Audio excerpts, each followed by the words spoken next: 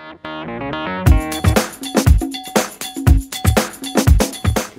I call the Dixon County Commission meeting to order, the March 31st, 2016 meeting. Please stand for the flag salute.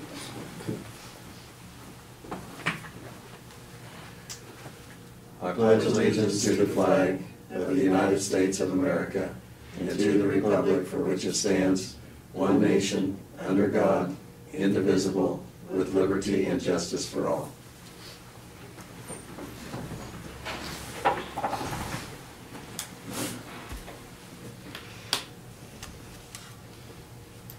Okay, approval of the agenda. We had no additions, but if you have some additions or discussion, if not, all in favor of approving the agenda? I move that we approve the agenda. Okay. And we did add the utilities that Barb gave us right before our meeting onto the consent agenda. So I move we approve that agenda. Okay. Second. Been moved and seconded. All in favor say aye. Aye. Aye. Opposed? Motion carried. The consent agenda would be the minutes of the March 24th work session and regular meeting.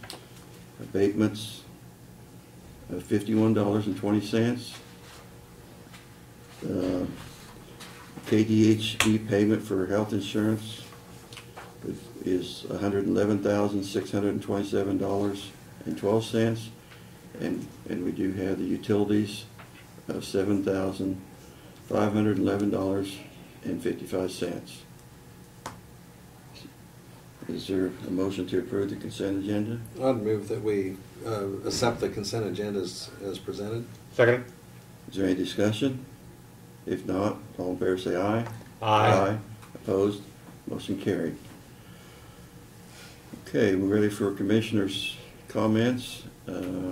Craig, do you want to start? Yeah, Janelle and I went to Rolling Hill Zoo last week with NODO meeting with Doug McKinney from the North Central Regional Planning Commission. It was a 2-day conference. I was only there one day. Janelle went both days. Did attend the township night last Monday night, and I'm heading to Beloit today for the North Central Regional Planning Commission, 2 o'clock. That's all. Okay, thank you, Craig. Lynn? I also attended the township night, and that's about the only thing I had. And I just mentioned there were about 70 people there. That also included, Barb, I know you were there, and Brad and various ones in the commission of staff. I think there were but a good number of the township people, and it gives a good chance to communicate on what some of the concerns are and issues. So it's a good gathering. Yeah. Yes, I also attended the township meeting. I thought the presentations were good, and I think the township representatives really do like our breakout sessions where it gives them an opportunity to give us feedback also. And also yesterday went up to the Salina Farm Show. There was a fairly good crowd there in the afternoon. It's always interesting to see new things that are coming out. It's for me, it's more of a social time to get together and visit with neighbors sometimes. So they, like I say, it seems like they do get a lot of vendors there. So it gives you the opportunity to look at the vendors. Presentations of petitions, proclamations, and other public comment. I guess we have none today. Report from the county. Brad, do you want to start your report? Sure. On your notes sheet or briefing sheet, I attached the results of the evaluations for the township meeting Monday night. We had 17 people that filled out evaluations, so out of the 50 or so that attended that were township board officers, 51 actually. So it gives you a little idea of what 17 people felt.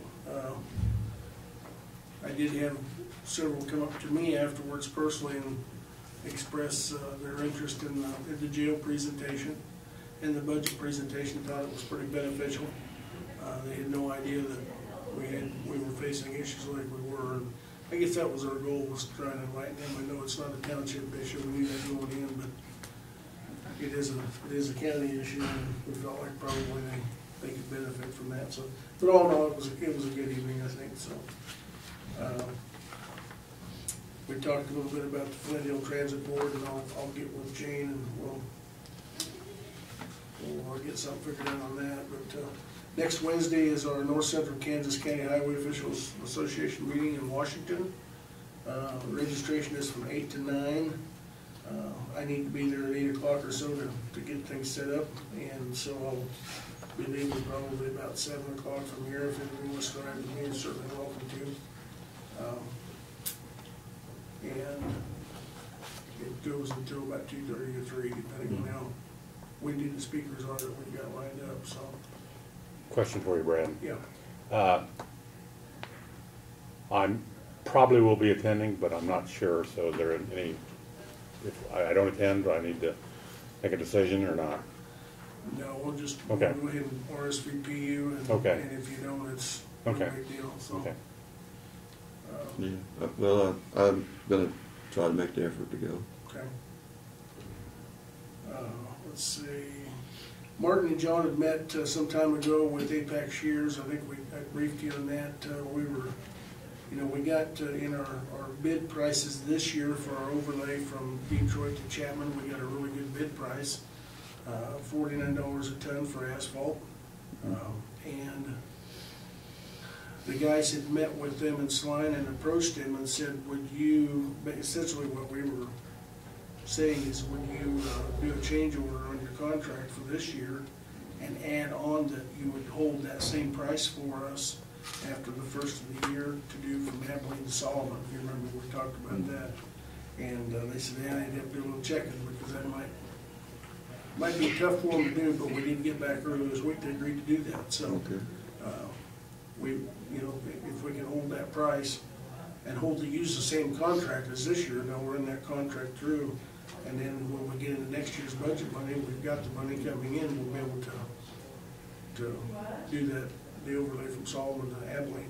So And I should know how many miles is that gonna be then, Brad? that'd be about 5 miles, Oh, 5 to 6 miles. Okay, I thought maybe a little farther than that. Yeah, so. How many miles from Enterprise on that Chapman would be Or doing from this year? Detroit to Chapman, Detroit, I mean. I think that's 6, So, 7, It's about 6. yeah. okay, so they're both close to being similar. Yeah, so, and I think it's about 6 from where we would start the overlay to where we would stop the other way, so. But we were really tickled that we could hold that price and then extend that contract, and keep it open for that period of time. Because that literally would save us, could save us hundreds of thousands of dollars on that if we were to go out to bid again and the prices fluctuated, and I doubt they're gonna go down, so.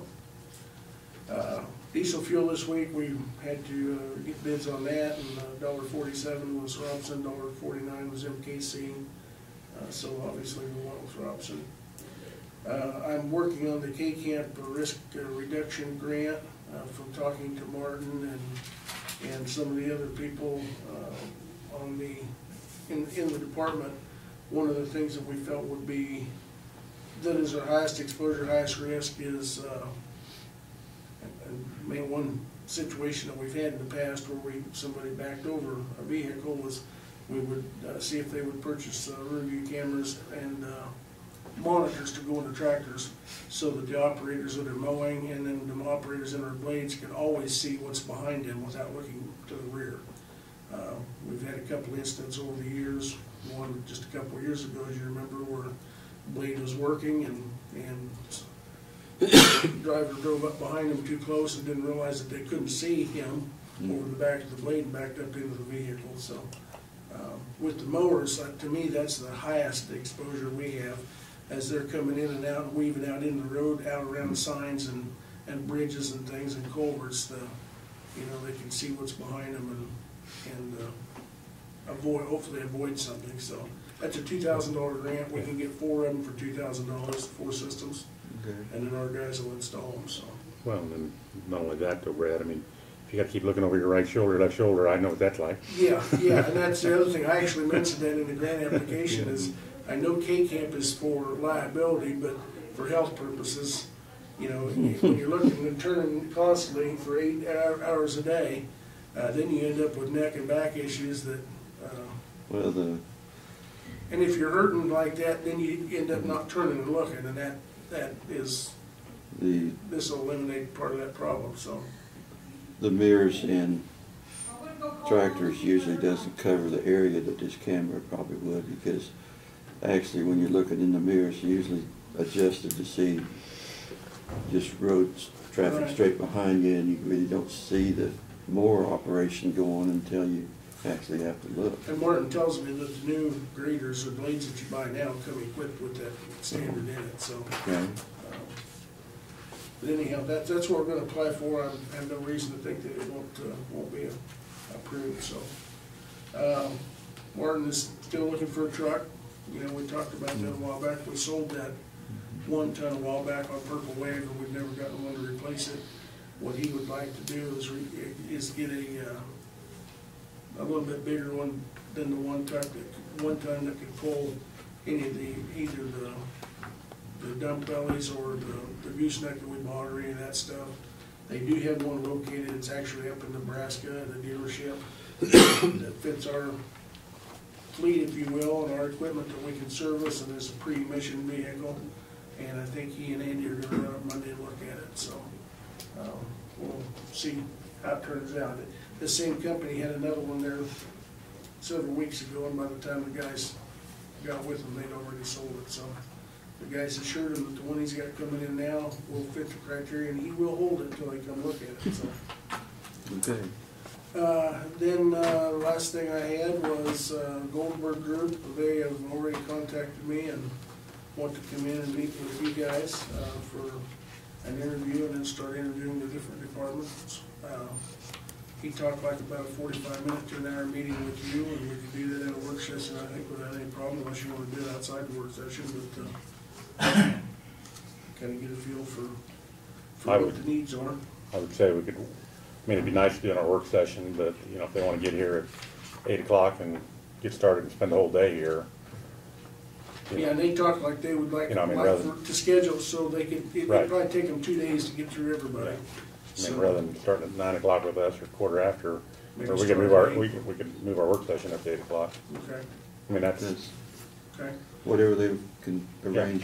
I'll get with them. Probably what day we do that will depend a little bit on when Judge Sexton and yeah, of course. his our- group are available on their schedule, and it's a little bit tighter, Right. not quite as easy to move, so.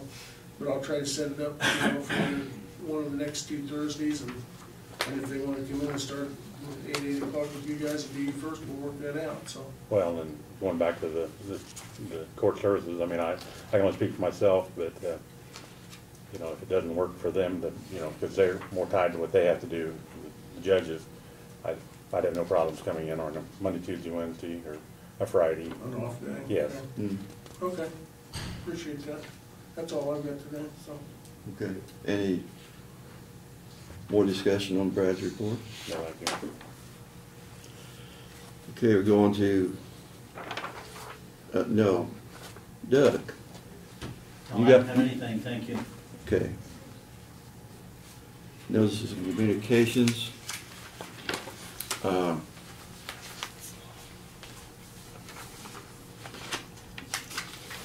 Did all of you get this invitation from the Community Foundation? I It's for April 22nd, I think. didn't. Yeah, they're having the Community Foundation of Dixon County annual meeting, and it's on April the 22nd, 6 o'clock for the social and dinner, and 7 o'clock for the program.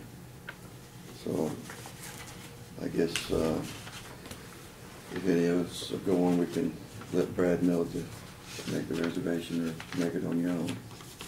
I would imagine it'll fill up pretty fast, so we'll probably. Yeah. I plan on going, but I'll check with Paula to see if she's going to attend also, and then I can reimburse the county Okay. or give you a separate check, however you want to do that. I should be available, I'm on the board, but I think I might have something else. Well, I might have something else. I Okay. can't remember. I left my phone out in my truck. Or just text me or call me. Okay, email okay. me. Yeah, I'll let you know, No, when I have all I'm, the reservations, so I'm pretty sure I'm going to. I got an invitation, so.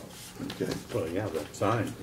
Yeah, we're gonna go thank him, so, that's right. Hey, I like that brick. I still like that brick. Mhm.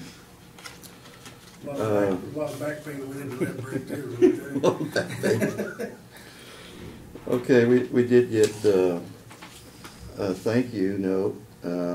It's for Dickinson County for the donation to the Harrington After Prom event. Prom is very special for students, and it is the goal of the Harrington After Prom Committee to provide a safe and fun ending for those attending. We would like to take this opportunity to thank you for helping to make our students safe while having fun. These students will experience a night filled with food, games, and prizes. We are grateful that we live in a community that supports our children in this way. And that was kind regards from the Harrington After Prom Committee. The only other communication we had was our National Association of Counties newsletter.